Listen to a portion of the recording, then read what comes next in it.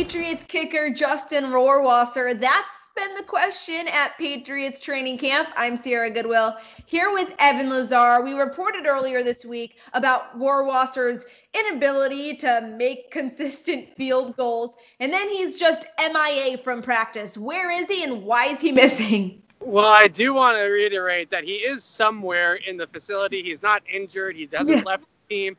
He's just not kicking in front of the media right now. He's not on the lower field either. This practice, at least, I didn't see him down there. So my guess is that he's been kicking in the stadium this entire time.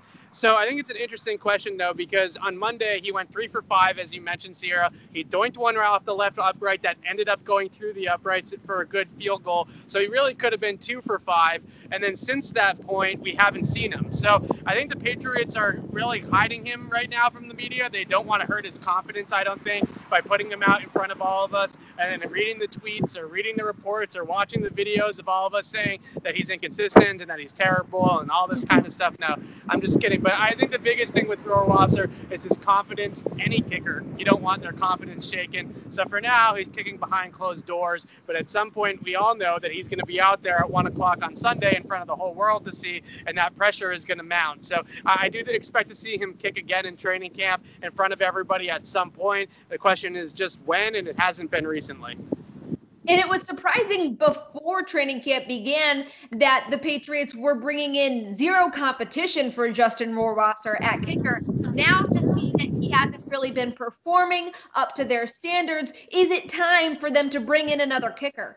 The other thing, too, yeah, it's a great question because the other thing is, too, that we asked Bill Belichick and special teams coordinator Cam McCord about Rohrwasser, and they deflected the question. They kind of made it about all the rookies, and they're all in the same boat, and they're all struggling and all kind of being, trying to find that consistency.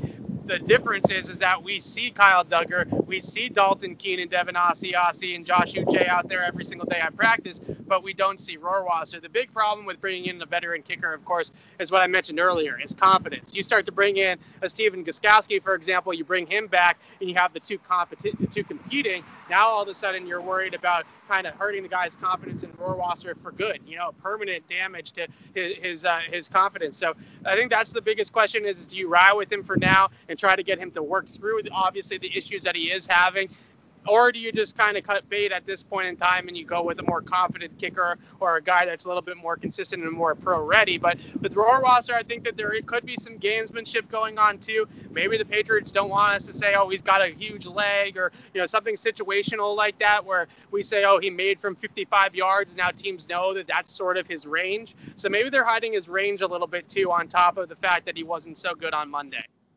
Well, for all of our Patriots training camp insight and coverage, find it on our website at clnsmedia.com. And don't forget to subscribe to our YouTube channel at Patriots Press Pass. Patriots Training Camp Central is brought to you by Manscaped. Get 20% off and free shipping using the code MAX20 at manscaped.com. Take your grooming game to the next level.